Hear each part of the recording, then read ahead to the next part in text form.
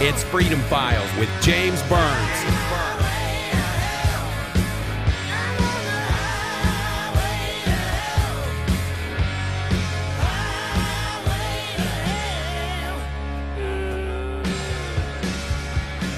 Welcome to the Freedom Files podcast for this Wednesday, March 7th, 2012. I am James Burns, bringing you your Super Tuesday results.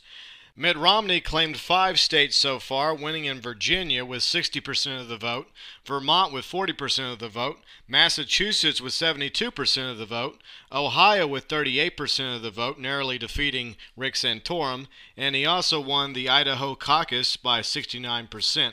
And Santorum, he won 3 states. In Tennessee, he came in first place with 37%, Oklahoma with 34%, and he also won the North Dakota caucus with 40% of the vote. And Newt Gingrich won Georgia, his former home state, with 47% of the vote. Alaska is still reporting at 0%, so it's anybody's guess who will win Alaska. And that is your GOP Super Tuesday results. And be sure and join us online, freedomfiles.us, and catch the Freedom Files radio show Monday through Thursday, 9 to 11 Central on ronpaulradio.com.